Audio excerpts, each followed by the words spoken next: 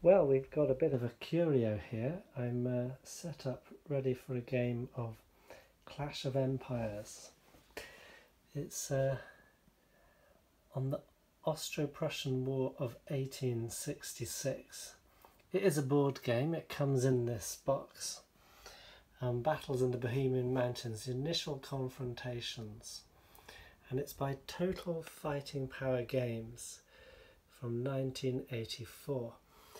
Now, I don't think the company continued beyond their initial idea with Total Fighting Power, but it is an original idea, and it's one I like very much. Essentially, you need a whole tabletop, so it's not a board game where you just use up part of a tabletop, but it's not a miniatures game because you get these flats. They're very nice, chunky, heavy cardboard flats. See, they have a depiction of the infantry, their name, the number of figures they represent, the picture of their flag here. You have the Prussians, and lurking over there in the shadows are the Austrians. And I'll just bring one out to show you. They are a lot smaller, and it's interesting that they're this face because the doctrine of the time was that the Austrians advanced into combat in column. According to this game system, I don't know much about it, but I think it's interesting because what you have is, and the Prussians advanced in line, so they're in long, expansive lines, and the Austrians are more kind of bunched up in these thick column formations. I'll talk about more what the bits represent, but essentially what you get in the box is you get a core of each side. So that's 2 divisions, and each division has, for the Prussians it's 2 brigades, and they have, and then you have the core, and each division has its own cavalry and artillery. So cavalry and artillery, and a Jaeger battalion, 6 battalions in each brigade, and so 6 battalions in each brigade, 2 divisions, and then you have the corps, the general, his headquarters. I lost one of the chits there. Corps artillery and corps cavalry. So battalion of cavalry for each, 560 cavalry for each division. So that's different configuration for the Prussians. You see, I've set them up like this. These ones are marching in column, so they're not prepared for battle. These ones are prepared for battle. They will be marching forward in line. The Prussians are slightly different. The Austrians are slightly different. You get the headquarters, which has 2 large batteries of guns and Magyar cavalry, and then it doesn't have divisions. You just have 1, 2, 3 brigades, sorry, with 6 battalions each, and then you get, if you can see that, just trying to get away from the glare, that there's 3 battalions of cavalry in a Slums cavalry brigade. So their corps doesn't have divisions, it just has 5 brigades, sorry, there's another one in reserve right at the back there. So 4 brigades of infantry and a brigade of cavalry, whereas the Prussians have 2 divisions in the corps with 2 brigades of infantry each and 1 battalion of cavalry each and attached guns. So and 1 Jaeger battalion each, and in each division, but the Austrians get a Jaeger battalion with each brigade, so that's significantly more Jaegers they have, those light troops. Now, what else do you get in the box? You really get the rules. It's a very slim booklet, doesn't have page numbers, but there's 23 cases, and the rules are written in a not conversational style, but just an easy style. They are somewhat case numbered, at least in paragraphs, and they're quite easy to understand. I mean, they are easy to understand. There's a slight different concepts involved, but especially if you set things out and see how the cores and things are laid out, it's easy to see what's going on. You get unit index sheets, so you will count losses on here, and also orders. Orders are given at the start, they can be changed. You have the game turn. The game can last up to 4 turns. Each turn has 4 bounds. Essentially that's 4 moves and fights, with a chance of changing to some emergency order change in the middle. Otherwise you have to wait for the next after 4 bounds to change orders. You get some cardboard cutouts. These are just thin cardboard for towns, villages, road. I've got a basic scenario here, so you've just got a road neatly bisecting. You've got some woods there, and you've got a hill there. In the box you get some more woods, some more towns, some more roads, another hill. And you get lots of chits for representing things like units of halt, in disorder and so forth. And then these, which are the all-important impulse chits. And this combined with the diceless combat is what the game is all about. There's a quick reference sheet here and the back of the quick reference sheet there. And then there are 5 scenarios. I'm on scenario 2.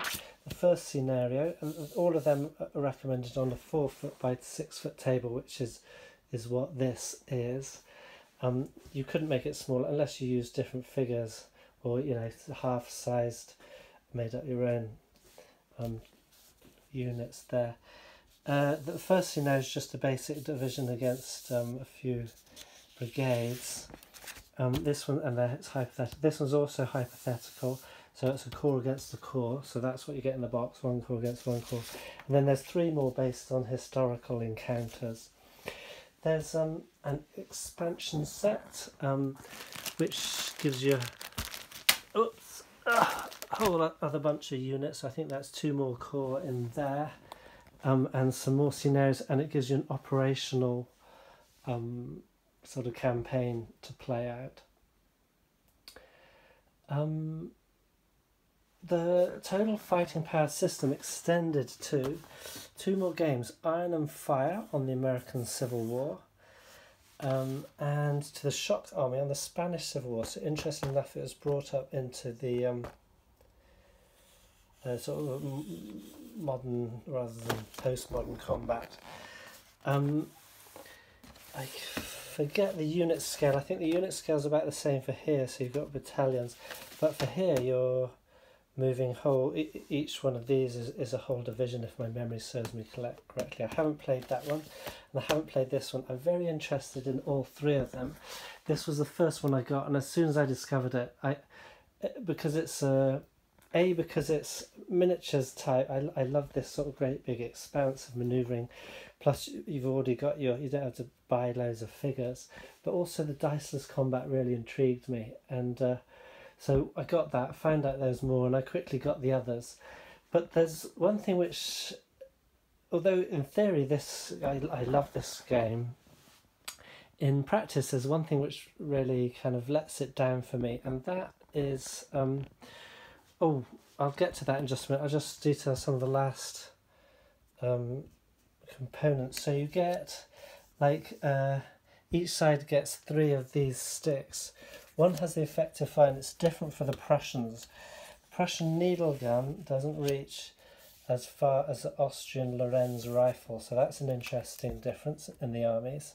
They both have a movement strip there, so Jaegers and column or line move up to there. And then they both get a cavalry and artillery movement, which stops there. Cavalry move twice. Seeing as there's only one of me here today, I stuck both cavalry ones together, so I don't need this one for now, because it's just me. And I'll move these out of the way. You get a lot in the boxes. It's just your sort of standard, at least old style GMT style. They're quite weighty. So you get, interesting, you get conflict and concepts in all of them, which gives you historical background to the conflict, which is nice. Notes about organisation and so forth. And then also something about the elements of the total fighting power, so something about the concepts, designer's notes essentially. And you get these track records, then you get all of the units. So there's lots of stacks of those, and then you get some terrain to cut out there. It's the same in the American Civil War one. The other thing you get is a timekeeper here, so to remind you on bound 1 of the turn, bound 2, and what you can do in it. And you can write orders in this one. In the 3rd bound, you can write emergency impulse phase, optional emergency orders, etc. Then you get these tally sticks. These are great. So playing solo, I had to mark the 1 Prussian, 1 Austrian, and let me see if I can pull it out. There, so that's, see, I'm on 10, 11, 12, 13, 14 strength, and it goes over, so you can, because you have to add up, combat can get fairly complicated if you have lots of units involved. I mean, it's a very simple system, but you might have to have a lot of factors to add up. And so it's really helpful to have a tally stick to help you remember. It's just a really nice, thoughtful addition to the game. It's not, you know, an essential component, it's just a really helpful one. Okay, my battery's low, so this might just suddenly cut out. I apologise for that if it does. So I just wanted to get to really what the game's about. Essentially, you have these impulse checks. So at the beginning, you send orders, and okay, the Prussians have this. You have a headquarters, 2 divisions, and then the brigades, and the Austrians have a headquarters and then separate brigades. What you do is your headquarters has 3 impulses, so he will send them out. So essentially, the Prussians can send 1 to each division, and the Austrian can only send 1 to 3 brigades. So, and they've got 5 brigades, so 2 will not be under orders, or will not have orders changed, or rather will not have impulses. If you don't get an impulse, you can not advance. You can stand and fight, but you cannot sort of advance, take objectives and things like that. So you'll send them, say the Prussian Corps headquarters has 3 of these impulses, and what he might do is he will send 1 out to 9th Division headquarters, 1 out to the 10th Division headquarters, and then he has 1 left, and he's going to actually send 2 to the 9th Division headquarters. Now when the 9th Division headquarters gets an impulse, he instantly generates 3 of his own, and then he can send them out to his units. So now he's got 1 from above, an extra 1 from above, and 3 of his own. So he's got 3, so he'll have 5. So he'll have, 4, and he's got 5. So now he can order 5 brigades, or artillery, cavalry, and so forth like that. Or what you can in fact do, if everything's sort of doing what you want it to do and there's not much you need to do, you could add, say, 2 or 3, I think 3 is the maximum impulses to 1 brigade, and every impulse chip you end up having, you get a bonus in combat. Oh, sorry, I did that slightly wrong. So okay, so Corps has sent it to division and an extra 1. Division generates his own. Then he can use these. He sends 1 to this brigade and 1 to this brigade. So you've got 2 brigades in the division, and then they automatically generate 5 each. So he can order all 6 of those. He can order all 6 of those, and then there's 3 left, which, as I said, can be either you can order the division assets separately, or you could order the Jaegers, or you could add extras maybe to a frontline unit to give it extra impulse. So it happens like that. You send an impulse from headquarters to wakes up the division, that sends its impulses, including the division, the Corps headquarters impulse, down the line, And some units somewhere is going to accumulate more maybe. With the Austrians it's not going to be so great because they have sort of more units and less impulses. So you can see it's already modelling a more mobile army here against a more staid old-fashioned army there, but they have an advantage in range, and we will see how their fighting power works out. Then the other thing that makes this stand out is the fighting power. Essentially it's worked out an ascendancy, which I think is a differential, and then depending on who you are and what's going to happen to you, you halt, or you have losses, you get retreats, general disorder, etc. And worked out due to you have your unit power, the cohesion of the units, is it disordered, etc. What nationality is it? What is it, artillery or Jaeger? Are they in column or line? Firepower factor, different nationalities, shock factor, etc. So the decisive point, total firepower factor, is dependent on you and how you integrate your troops and where you send your impulses. So it's deterministic in that sense, but you don't know what your enemy's doing, and you put orders, and then you go for 4 bounds unless you can inject some emergency ones, but then you'll have less for the next turn if I remember correctly. So then lastly I'll speak about a thing that bothers me, and then I'll stop this video unless I get cut off before then. And that is in the movement, and it's a problem that comes across in many miniature war games rules sets that I've read. Not all of them, but some of them, especially older ones. And it's that movement is basically detailed. Here's your unit, you can be in line or column. This is the distance you move, and excuse me, if you want to turn 180 degrees, that takes a whole move. So that will take a whole move. That will take a whole move. See on the back you have a route inside. And apart from that, that's it. There's no other rules for movement. So the problem comes when you're like, okay, so and the Austrians can go from line to column instantly. No, sorry. The Prussians, if they're moving like this in column, and then they get attacked at either side, they can instantly go to line.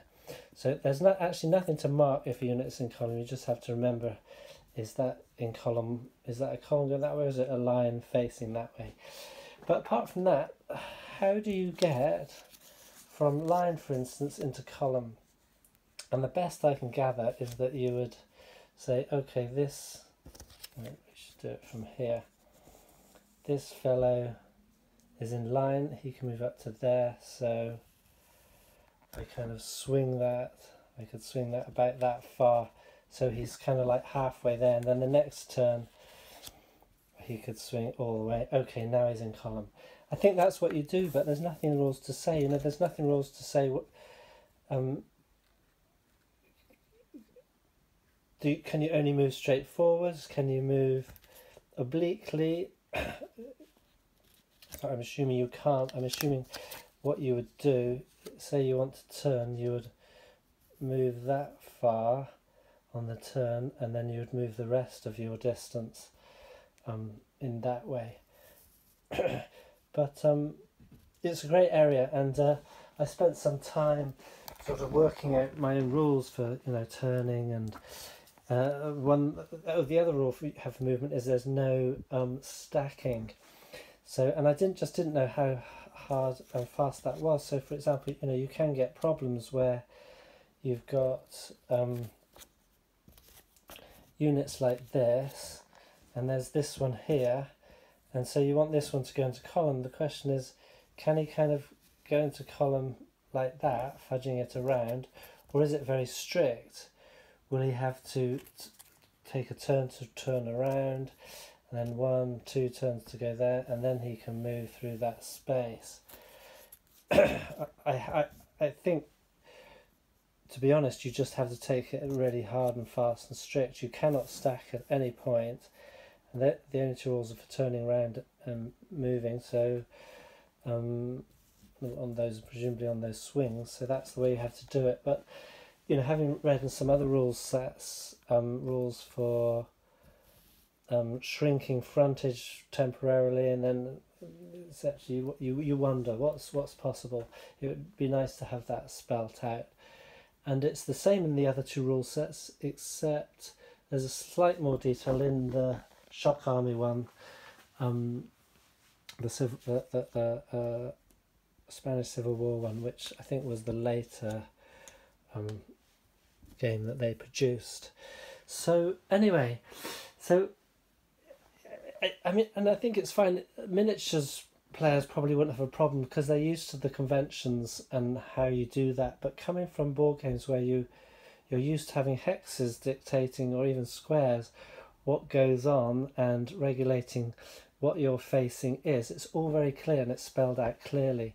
And here, I understand you can't pin it down exactly because you're working in a kind of a vague space with no hard and fast regimentation. It would still be nice to have some indication of what the general conventions are. Having said that, you know, I'm intrigued by the system, and I haven't played it enough to really get any good at it. So know myself, you know, ideally I'd play through all the scenarios in this and then come back to these later on and so forth. But I'll probably play one scenario of this and then get another game out and put this away for another year. But I'd like to show you what's going on here because it is an interesting thing, especially for people that are interested in diceless combat, and also for people that are interested in tabletop cardboard flats rather than three-dimensional miniatures that you have to paint and spend a lot of money buying and so forth. This game is offering people who are interested in either or both of those things something. And so the question is, how come it isn't more well known? I think first point might be, well, it is a bit odd. You know, it's not quite a miniatures game, it's not quite a board game, and it doesn't have dice in combat. So for two of those things, maybe it sort of died a death just because it was a bit different. The other thing might be that it's crap. So that question is left hanging. I don't think it is. But I'm not sure. As I said, I haven't played it enough to find out what the decision space is within it. And the setup is completely free. So just in about the first 6 inches, you set up your units. So I just did them that, facing each other. Basic idea is, the idea of this scenario is to catch staminets or something they call it, a made up town there. So the one who holds that at the end of 4 turns, 16 bounds, is the winner. I basically decided the Austrians, they've got all their quartz artillery, so their most artillery here, so that their biggest force is coming through here. The reserve brigade will be swinging up behind to take the town. These ones hopefully pushing past the town. And then we've got a spread out brigade there to cover this area, and then the cavalry to cover the whole flank here. The Prussians decided we've got a wide open flank, so they're going to push. They've got essentially one division here and another division here. The Jaegers of the 9th Division are moving straight up to try and take the town as quickly as possible. Then they've got supporting sorry, that's the 10th from here onwards. Sorry, the 9th Division from here onwards. That's the 10th, and this is the Corps headquarters and assets. So they've got, the Jaegers have got a battalion on either side of the road to help defend them. They'll sort of take up positions in and around the town on this side of the hill. And there's another battalion here. The idea is to cover this flank, whether here or to outside the woods or over there, and the cavalry to maybe sort of move out there to block any movement around there.